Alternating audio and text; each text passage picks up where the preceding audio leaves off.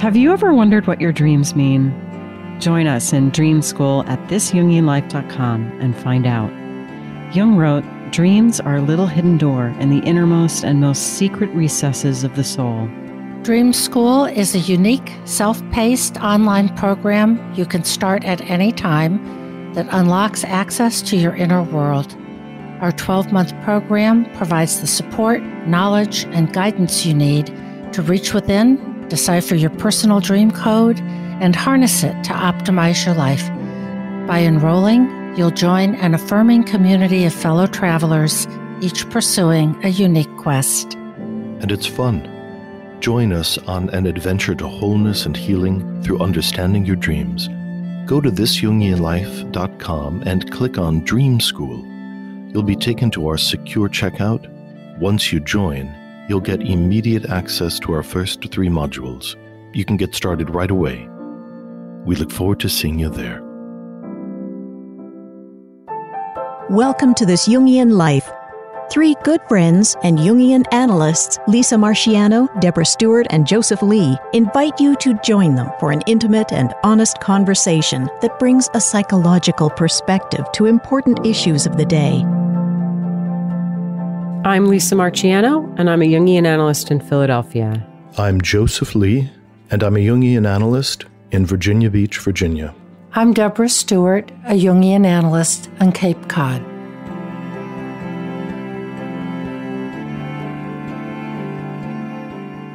According to Jung, nothing exerts a stronger psychic effect upon the human environment, and especially upon children, than the life which the parents have not lived. This week on the podcast, we're going to be exploring the effect of the unlived life of the parent on the child. We may find in ourselves ways that our parents' unlived lives have affected us, and we may become aware of how our unlived lives have affected our children. So we're going to be walking around this topic and exploring it from many different angles.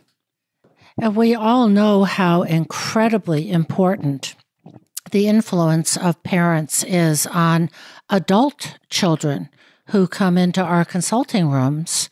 And one of the places that analysis and many psychotherapeutic processes begin is with the past, with your childhood. What was it like growing up? What happened to you?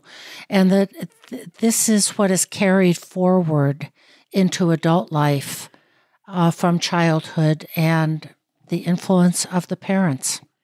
But I think we're talking not just about the influence of the parents and what the parents did, but we're talking about that negative space in the parent's life that the parent may not even be conscious of and likely isn't fully conscious of, that somehow the child absorbs. And maybe it's important that we sort of start right there and define what we mean when we talk about the unlived life. In some ways, I think this is so ubiquitous, it's easy to not notice in everyday life. For instance, we all have friends who have let us know that their moms always wanted to be a ballet dancer. And so all of a sudden, little Lisa is being put into ballet classes at 8 years old with a certain kind of driving intensity from the parent. And it's just accepted as a kind of parental decision, but the intensity underneath it and later reflection on it lets us know that in that situation, the mom is trying to vicariously experience something she did not attain through watching her daughter, for instance, be involved in ballet, whether or not the daughter really likes it, and sometimes, more traumatically, despite the fact that the daughter does not like it. I'm reflecting on what you've said, Joseph, but also going back and looping in what Lisa said about things that are more subtle than the overt desire of the parent to see her unlived ballet career in her child. But those absent places or gaps, losses, griefs, that are somehow so subtle that they don't even have a name, but are experienced by the child. And I'm thinking about Jung and how he experienced his father's disappointment in his father's career. His father was a pastor. And he had wonderful experiences with his father as a young child. And then when it came time for Jung to prepare for taking communion, he realized he couldn't talk to his father about what was really going on. He finally says, that he was disillusioned and even indignant, for once more seized with pity for my father, who had fallen victim basically to this lack of meaning and lethargy, a spiritual lethargy in his life. Of what kinds of influences do those unspoken parental lacunae have for children, which Jung could only realize later in life fully? And if you think about Jung's story, there's a way that his whole life was an attempt to fill that lacuna of his father, of this sense of meaninglessness. And that is the great question that Jung took on. And so how much of that was in this very subtle way that you're talking about, Deb, this very unconscious way, the father's wound kind of got transferred as an unanswered question to the son, and then became his job to redeem that, in a sense. When I think about this, I'm mulling over the ways that we communicate very subtly to the people around us, which I think was a Freudian perspective. So for Freud, the idea was that the ego would unconsciously and imaginatively insert a potential into the child, and then through highly specific and subtle behaviors, pressure the child to them come forward with the behavior or interest that had been stored in them. For Jung, because he posited this rather mystical unconscious to unconscious connection, there is a feeling of almost spiritual possession, where the latent, luminous images in the mind of the parent, which are still below the threshold of awareness, actually insert themselves into the unconscious of the child through this unified field. And then they press upward in both the father, for instance, and the son, pressuring to move towards the actualization of the image. The difficulty, of course, is that the father in that moment can abandon his mission to tend to these images and internal pressures. And so this shows up as in the realm of projective identification, which I think happens all the time. But because the parents have such unfettered access to the child's psyche, and the child is so motivated to mirror and reflect the parent in order to be close, I think the parent-child dyad has much more power in that projective identification process. It's actually really very sobering, what you've just said, Joseph.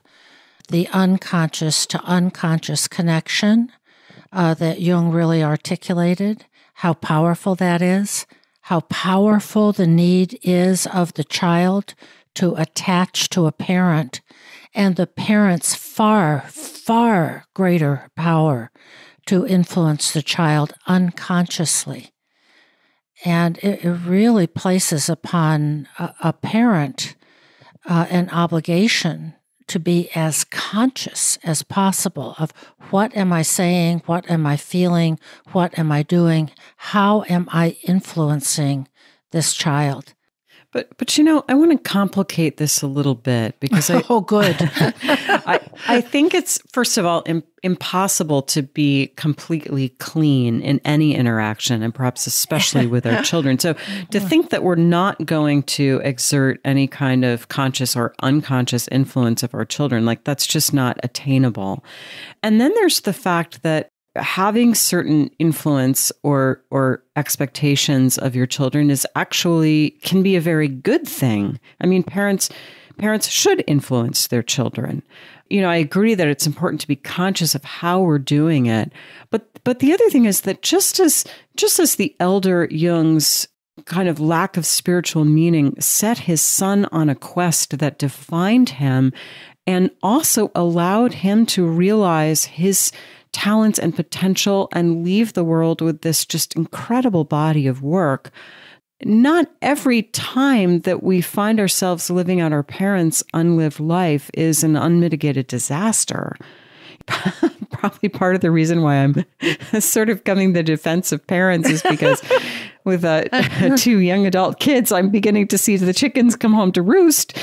So there's that. But I'm also aware, when I was a kid, my mother, my sister and I would go off to school, and my mom would sit around, I suppose, after she'd, done the things that moms do, and she would read the collected works. And many of my volumes of the collected works sitting on my bookshelf belonged to my mother and have her copious notes in the margins. And I, did not become interested in Jung because my mother liked Jung. In fact, I probably stayed away from it because it was her thing. I remember her, reading Memories, Dreams, Reflections and telling me some of the stories from it. I remember that as a pretty young kid. So, I thought it was kind of cool, but it was like her thing and I was going to stay far away. And I was, engaged in a very different kind of work in the world. And then I stumbled back into Jung at 28. And it just kind of blew me away. But one of my first questions was like, oh my God, am I just doing this because this was like my mom's thing? And I was initially really concerned that I had this sort of contaminated motivation for being interested in this. But the truth is that, in some sense, I probably am living out my mother's unlived life. I mean, she never went into analysis. I think she did consider it, but she just never worked up the courage to do it. But on the other hand, I think I also have a propensity for it and an interest in it that probably comes very naturally because I'm my mother's daughter. I think your point is so well taken, Lisa, that very few parents are perfect. Heaven only knows that. There is a way that this can work for us and set us on a life course that in some way may redeem a parent or a parental complex in a child, in an adult child. And there are other ways that these unspoken parental needs can be insidious and cripple an adult child. If you cannot leave home, said as an unspoken need, you need to take care of me. I don't go out in the world. Stay here and be with me. And that's just sort of a broad brush descriptor of something that instead of incentivizing a child to go out, learn, live, keeps a child small, contained, and constrained. Well, I think that there's a difference between a parent offering a child a resource in the way that your mother made Jung's works available to you, and a parent colonizing a child, in a sense against their will. Great way of putting it. So it sounds like, Lisa, your mother demonstrated an interest in Jung. She made that available to you. You decided ultimately to try it out, and you had your own thoughts about what that would or would not mean. And yes, you ideally would have paid attention to it because your mother is shining on it, and children are interested in what their parents shine on, at least to try it out. I think with the colonizing influence, there is a sense that what's happening in the parent is not available. and is repressed. Right, it's unconscious. It's unconscious, and because it's repressed, it has a primitive dynamism to it. So it's not like it shows up in the child in its highest expression. It's vented by the child just to relieve the tension of the unlived life. And so often it doesn't come forward as elegantly as it did, for instance, in your situation. And often later in life, the child comes to the realization that something alien is being driven in them, alien to their own self. And if a child doesn't experience that way, then it's just a resource that was offered to them. Yes. And I just want to clarify my concern about whether or not I was living out something unconscious was not so much that I had this resource of having been made familiar with Jung. It was more that she, I believe, considered taking this further and didn't for one reason or another. And I don't really know that whole story, but that was my fear, that she had not realized something, and therefore it had knocked around in the field between us and then landed in my life. Now, ultimately, by now, I obviously don't see it that way, but that was my concern coming to this in my late 20s. So yeah, I think your point's well taken, Joseph. It's what goes underground and then winds up landing in the life of the child with this urgency to be realized that feels alien to who the child is. Exactly. And I think that when we're talking about this problematically, it's less often the unachieved goals of the parents and more often their shadow. Yeah. Mm-hmm. And so, for instance, we might have an overly moralistic parent or parents who then wind up seeing a particularly libidinous or sensuously driven child, which is shocking to them because they've been trying to inculcate the child with this very rigid sense of how to live. And all of the unlived sensuality or sexuality or social experimentation that's repressed in the parents is hot material. It's intense. And children pick up on that and become interested in it. Mm. So shadow versus unrealized goals, both of them undoubtedly influence children. But I suspect one is less conscious and more demonized than the other. One is kind of an ego ideal. The other is a shadow, yeah. Yeah, but sometimes unrealized goals are unrealized because they've been pushed into the shadow. So I like your focus on the shadow. And sometimes that can look like the thing I didn't allow myself to become. So here's another quote from Jung that unpacks it a little bit more. All the life which the parents could have lived, but of which they thwarted themselves for artificial motives, is passed on to the children in substitute form. That is to say, the children are driven unconsciously in a direction that is intended to compensate for everything that was left unfulfilled in the lives of their parents.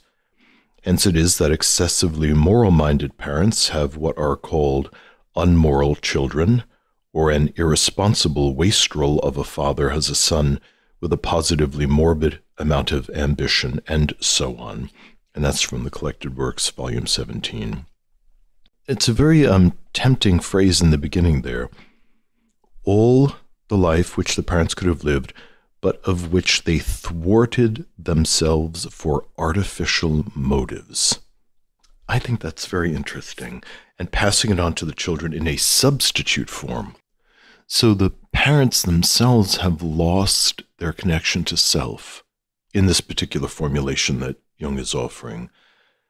And they have adopted, as he said, an artificial motive, perhaps something that the culture has determined, perhaps something that their own parents have determined for them, and that their own authentic sense of self, their own authentic interests have been pushed down and pushed in. which makes it feel a little darker to me. Mm-hmm. Yeah, it's a very clarifying quote. So the unlived life of the parent is a burden to the child. And I also think we can think about it that the unlived life of a parent sets a question to the child that the child then has to grapple with and somehow find some answer to. Well, and looking in literature for some of these examples, one of the things that comes to mind for me is Hamlet, Shakespeare's Hamlet. So Hamlet is the Prince of Denmark. His father, old Hamlet or King Hamlet, has died. And his son is left in grief and confusion. Hamlet has actually inherited the throne, but his father's uncle, Claudius, has risen up as a more powerful politician and a full-grown man, has married his mother Gertrude, and has set himself up as the king of Denmark. And as Hamlet is kind of moody and unsure and depressed, the ghost of his father begins to haunt him. I think that that's a really powerful example of the needs of the invisible father pressing upon Hamlet, and the thing that the father wants from Hamlet is revenge. That the father wants Hamlet to depose his uncle, wants him to punish, ostensibly even kill his uncle. And the great conflict that unfolds in the play is that Hamlet can't seem to find his way to agree with that, but feels agonizingly tortured by it as well. So one of the issues that this really lifts up is that the unlived life of a parent or what has been imposed on a child can appear as terrible ambivalence. Yes, I was just going to say that. Yes. Should I do it or should I not? Is this mine or did it come from someplace else? I don't even know. And of course, this very famous Shakespearean play has been written about this, about the effect of that. So just a little exchange from Hamlet, which I think really speaks to this. So Hamlet comes across the ghost and, of course, is astounded. Hamlet says, "Speak, I'm bound to hear." And the ghost says, "So art thou to revenge when thou shalt hear." Hamlet innocently says, "What?" "I am thy father's spirit, doomed for a certain term to walk the night, and for the day confined to fast in fires, till the foul crimes done in my days of nature are burned and purged away." So I think that's a powerful thing. Till the foul crimes, till the thing I cannot adapt to is burned and purged away.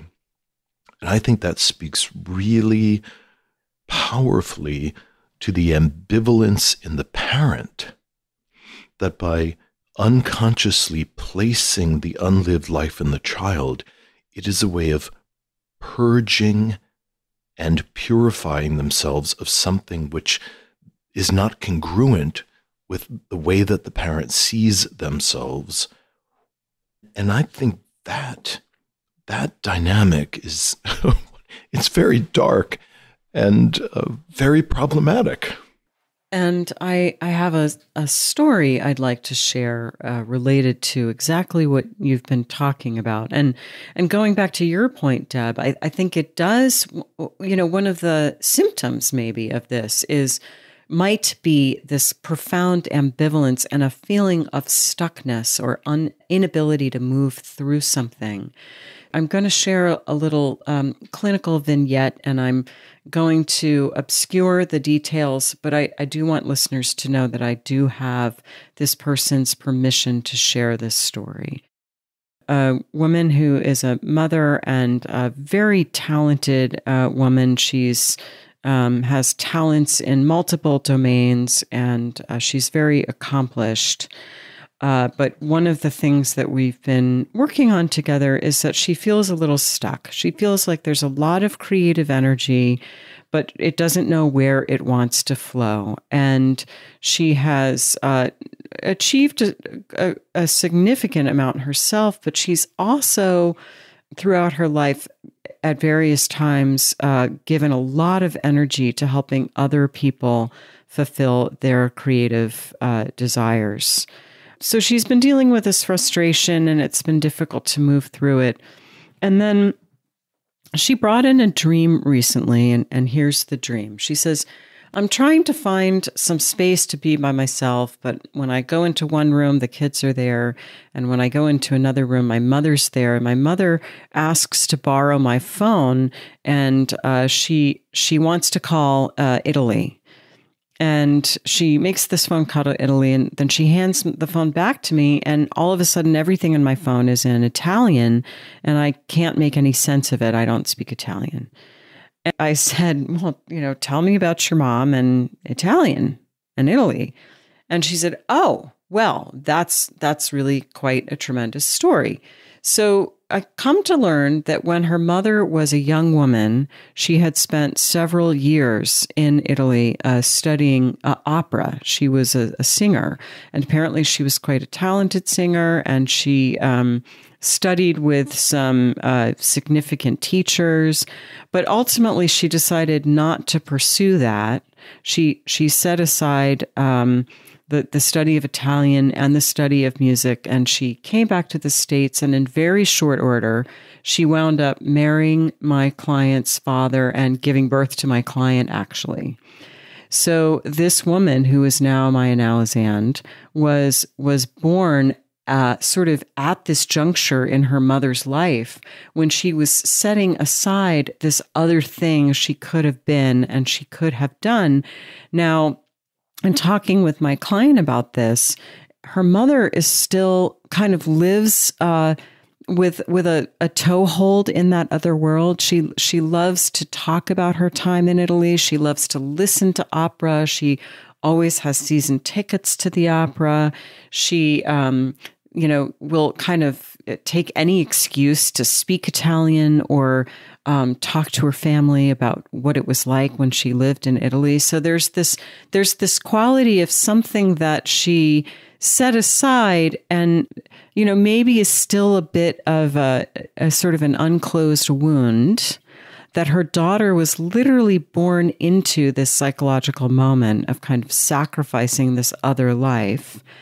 And now here my client is with lots of talent and not sure where to put it or in service to what it should be used. And we really made this connection that the dream was pointing out that some of her inability to kind of find some time and space for herself may be that her mother's unlived life is kind of churning in the background in some sense. So I think both of us are really interested in that and how that's working in her life.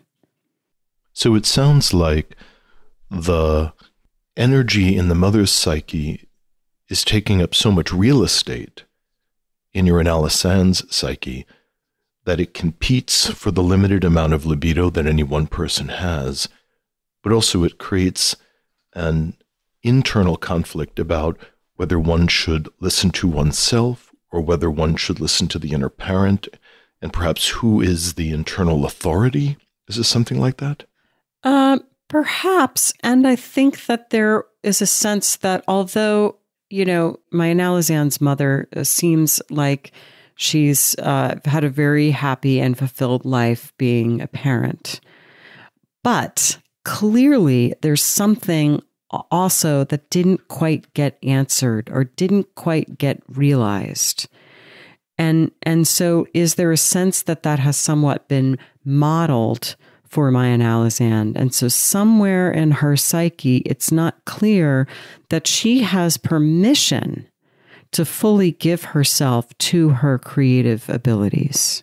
So it's the general pattern of not championing one's true destiny is modeled and then repeated or could be repeated in the attitudes of their children? Yeah, I think it's modeled. And then it's also like, how can she have permission to do it if her mother didn't give herself permission to do it? Right. Like, does she have the right to do it?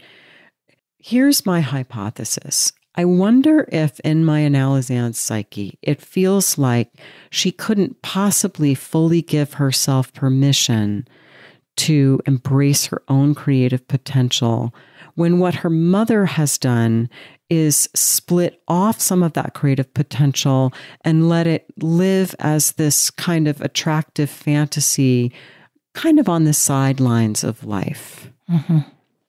I wonder if what this is pointing to is how we inherit psychically and emotionally our parents' complexes.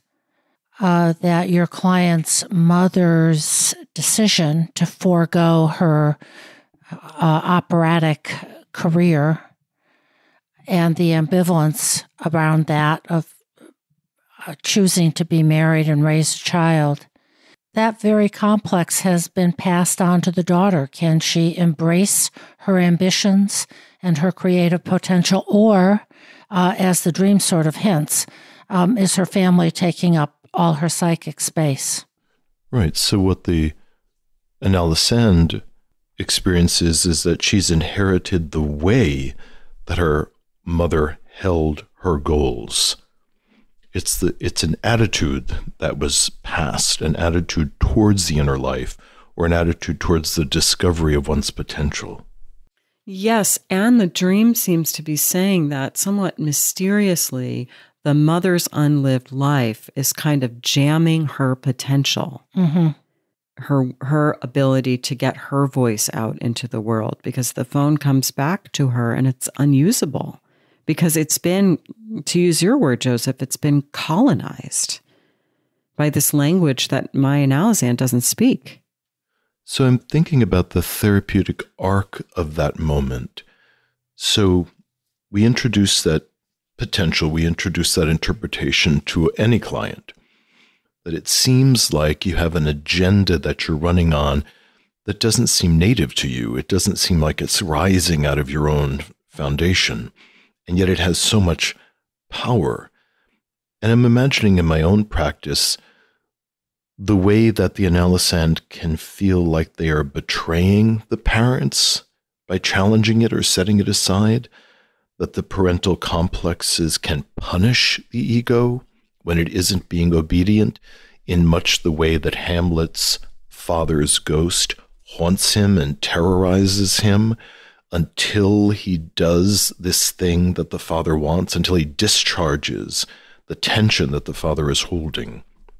I think that that's a good description, and I want to just kind of go back to, you mentioning Hamlet again, the way that it just creates this ambivalence, and it seems to make it difficult to move forward in our lives. It's like we're dragging some dead weight behind us or something. So ambivalence is really very big in the psyche and in the consulting room. Hamlet certainly portrays it, but it seems like a fairly innocuous word, I think, at first. So I think I just want to land a 10-pound weight on it. Then I think, speaking of the therapeutic arc, what has to happen is that child, the adult child, simply has to deal with his or her psychic inheritance. And what Jung says about that is, no matter how much the parents and grandparents may have sinned against the child, the man or woman who is really adult will accept these sins as his or her own condition, which has to be reckoned with. And in that way, I think we can best redeem the sins, so to speak, of our parents, who are human and are imperfect, as are we all. But it's up to us to work on our own internal landscape and ambivalences and see what we can do about it. Yeah, and I appreciate that perspective so much, Deb. And I like the phrase that you used of psychic inheritance, because the truth is we all have one. Yep. Right? We don't get to adulthood with, sort of neutral, because there's no such thing as kind of, completely clean interactions with one another. We're in this relational field all the time. And so, yes, we have a psychic inheritance that came from our parents, and I think even comes from the ancestors in ways we're often not aware of. And then there's the question of, okay, so what do we do with that inheritance? And if you think about it, I mean, actually what's coming to mind is the fairy tale Puss in Boots, because I think it involves a miller who has 3 sons, and he doesn't have a lot to give away when he dies. And one son gets the mill and another son gets something else. And the youngest son gets a cat in a pair of boots. And it's like, okay, what do I do with that? That's my psychic inheritance. I mean, if you think about it sort of literally, what do your parents leave you? And then what do you do with that? And that's kind of your responsibility, is what you do with it. And that's why I like this formulation that I suggested earlier, that it sort of sets us a question, but then it's up to us to figure out how we are going to answer it. So there's a shift of attitude that all of us have to take, that it's so important to accept that what's inside the psyche is truly ours. However it got in there, whether it was a mistake or whether it was purposeful, whether we like it or we don't like it, that we are the thing that must be acted on, instead of constantly trying to act on our parents in order to change something, or to fantasize about the parents in some way, or pressure them or complain about them. That when we take ourselves in our own hand and say that Puss in Boots is my burden, and I have to figure out what I'm going to do about this, I think that's an enormous moment in most psychotherapeutic processes, that it's all in me. The price of refusal is so high. Yes. Of if we cannot, sometimes through no fault of the person's own, but the consequences of not being able to take ourselves in our own hands is so terribly high. And what I'm thinking about is the story of the Minotaur. The Minotaur, as I think probably most of you know out there, was a monster who was born with a bull's head and a human body because his mother had copulated with this white bull belonging to her husband, the king, who had been given this white bull by the god Poseidon in order to help him win the kingship of Crete. That happened, and Minos, the king, was supposed to sacrifice the bull to Poseidon in gratitude, couldn't bear to do that. He just had come to admire this beautiful creature so much. And so his wife, Pasiphae, was imbued with a passion for this bull. And then, as a result, bore the monster child known as the Minotaur, who rampaged around the kingdom, devouring people, and finally had to be imprisoned underground in the famous labyrinth that Daedalus, the master craftsman, had built. Finally, this monster was slain by the hero Theseus after devouring some number of young Greek youths. But there is the price of something that was visited upon this offspring through no fault of his own, could not be born, could not be dealt with, and resulted in just disaster. I think that's so powerful, Deb, the idea that the thing that must be sacrificed, that is kept behind, that is made too precious, then haunts the individual and haunts the family. Mm. Well, I can think of innumerable examples of the thing that one failed to sacrifice, or that one's ancestors failed to sacrifice and keeps tumbling down through the psyches of the individuals. And one of the things that I think is alcoholism. I think about the love of being intoxicated, the compelling nature of being intoxicated. And if that is not adequately sacrificed when one is participating in a family and having children, that unnatural love and preciousness around alcohol or substances like that tumbles down into the other family members, or is at risk of doing that, and producing these kind of aberrant monstrosities of thought and impulse, like the Minotaur. Why am I attracted to this or that, which makes no sense and is injurious to me, or highly dangerous or grotesque? Where is that coming from, this monstrous part of myself?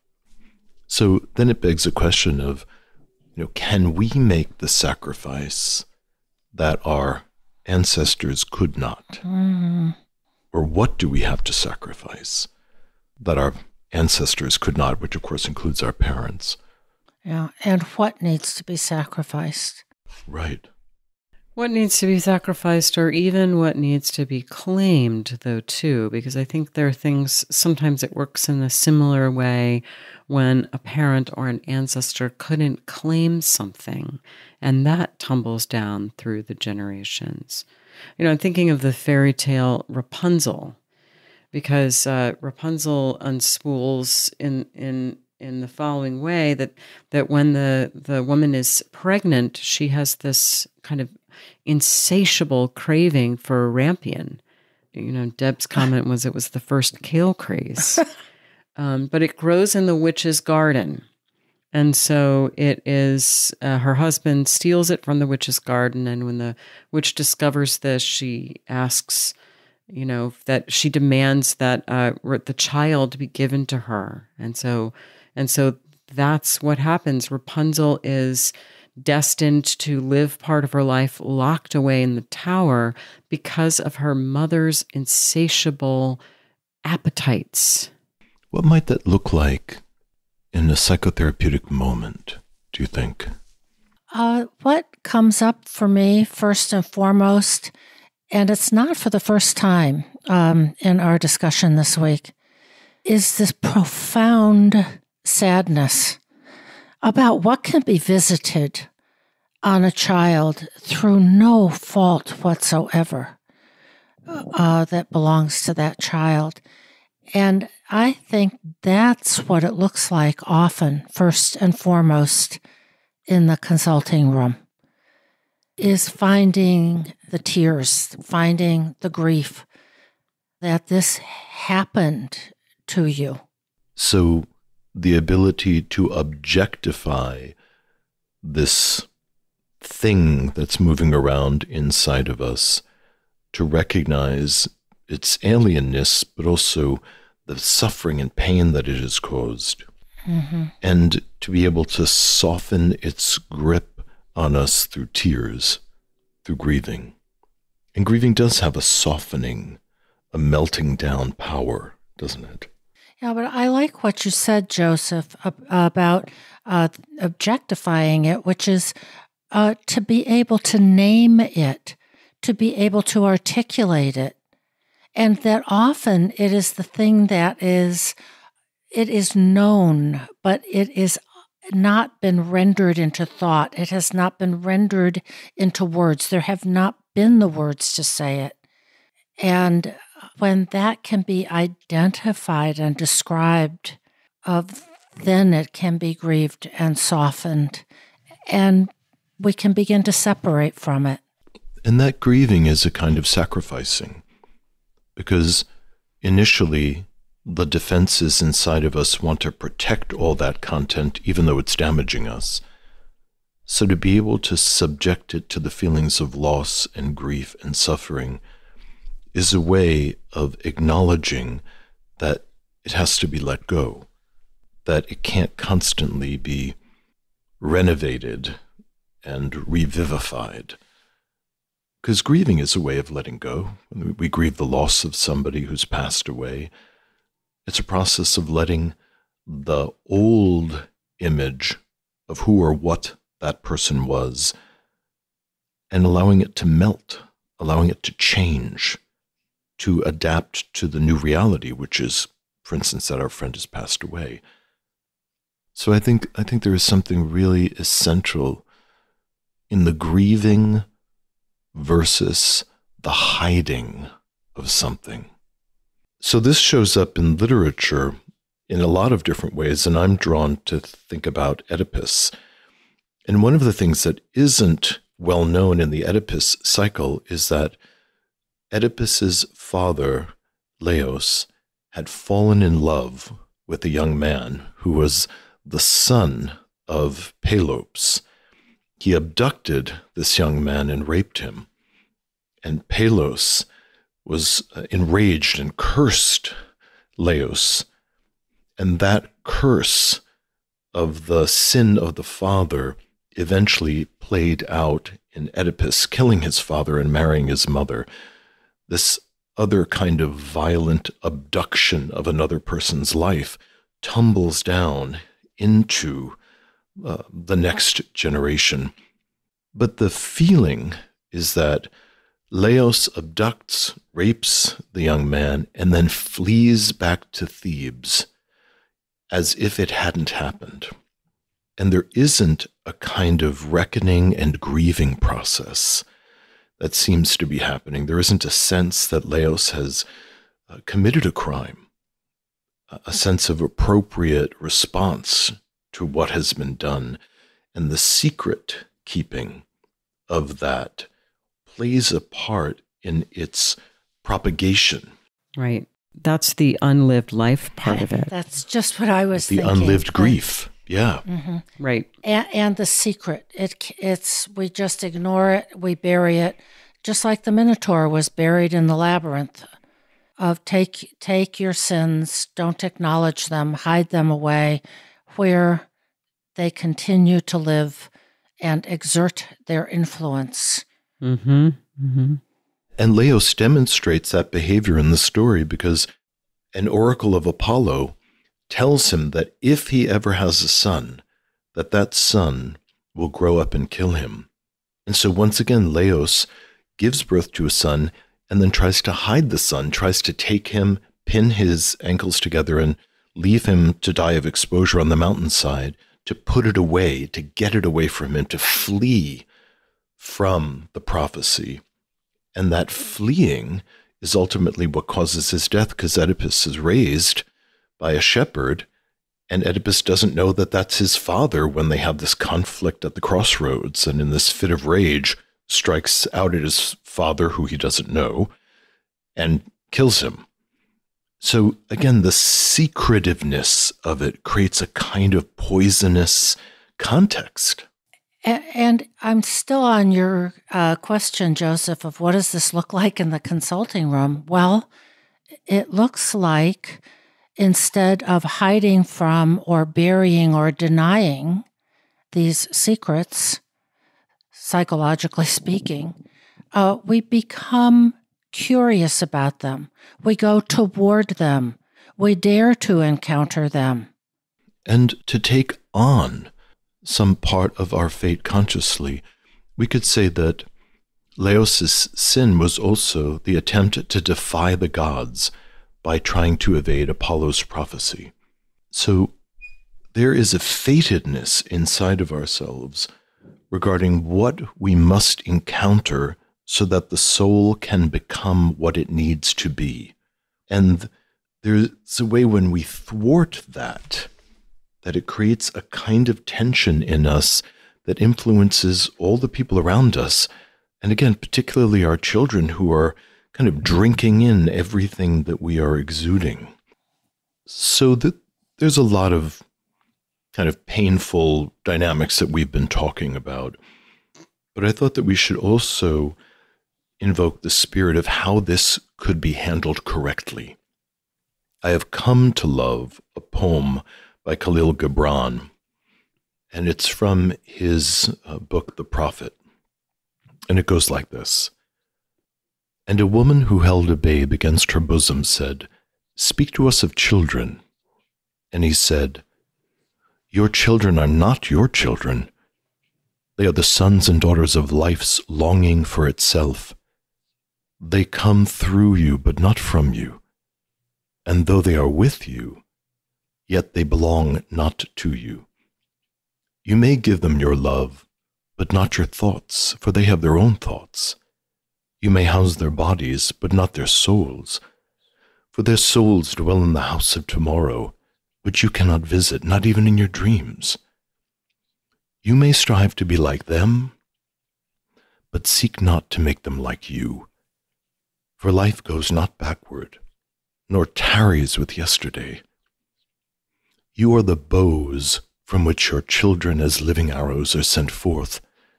The archer sees the mark upon the path of the infinite, and he bends you with his might, that his arrows may go swift and far. Let your bending in the archer's hand be for gladness, for even as he loves the arrow that flies, so he loves also the bow that is stable. That's beautiful. And perhaps that's a place to switch to a dream. Hey Lisa, what's been going on about your book? Well, it was released on May 25th, and sales have been strong, and I've been receiving so many lovely emails and texts and phone calls from friends and from people that I don't know telling me how much they've enjoyed the book, and so that feels really great. The reviews on Amazon have all been glowing, and that's been really heartening. It's just really wonderful to know that this project of mine is resonating with so many people. I'm just so happy for you, and it's such a lovely, lovely book, both deep and accessible, about the inner journey around being a mother. That's never been written about. It hasn't been out there. And that it's getting such an enthusiastic, heartfelt reception. It's wonderful. Yeah. I would love it if listeners who've read the book could write a review on Amazon, because although there are many wonderful ones there, more is always better. So thanks in advance for that. You've really incarnated something that was in the ethers, but needed to be pulled down, needed to be shaped in words, and needed to be made accessible. And proof in the pudding is that it's beginning to have a kind of life of its own in the collective. Yes. That speaks a lot to the timeliness of this. Yeah, I think you're right, Joseph. The analogy to a baby is just too rich and too good and too multifaceted to be missed. It's having a life of its own, which is just what we want. That's right.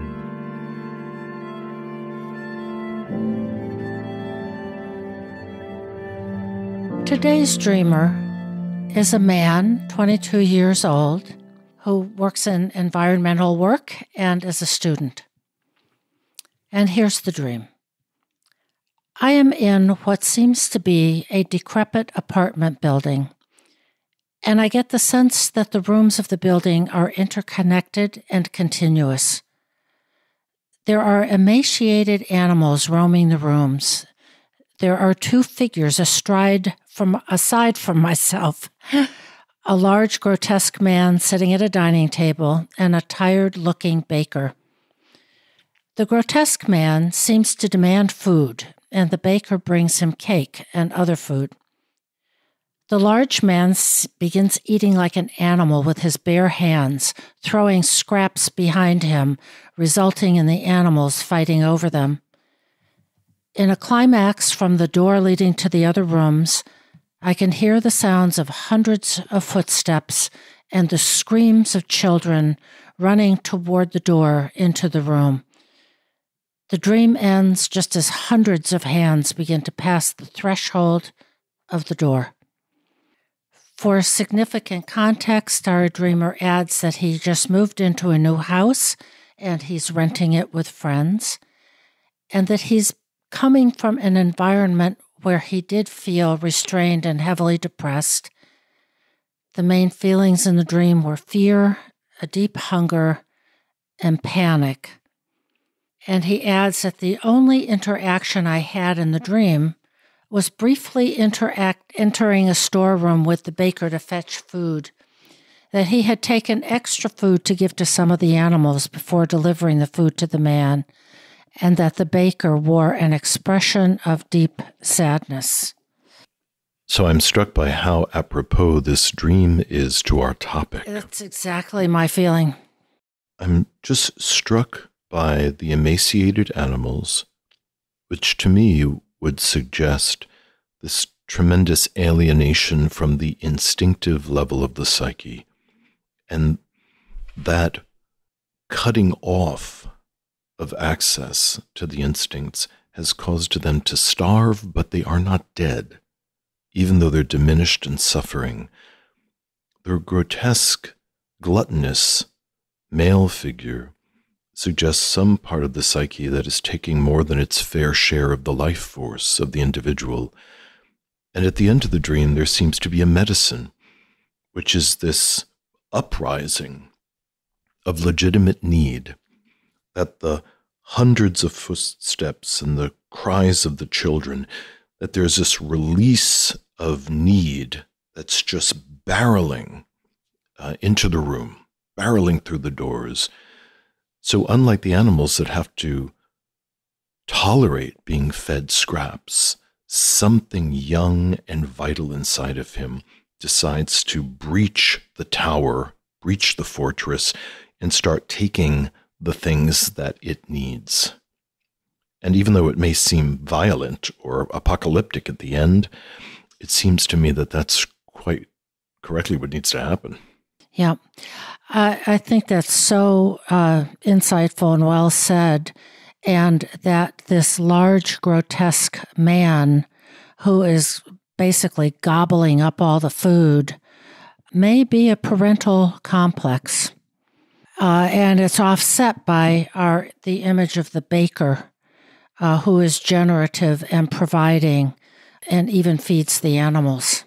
I agree with all of that. And there's a way that when I see images like this in dreams, I wonder, there's like an inverted sense of entitlement, or rather, maybe it's more accurate to say that all of the kind of healthy entitlement that we need to get our needs met in life has gone into the unconscious. And so it's really kind of driving us from within. And, you know, what we know from this dreamer is that he says he's been heavily depressed. And often when we're depressed, we don't have access to a kind of healthy aggression and entitlement. And we can be very passive. And there's something about the figure of the baker.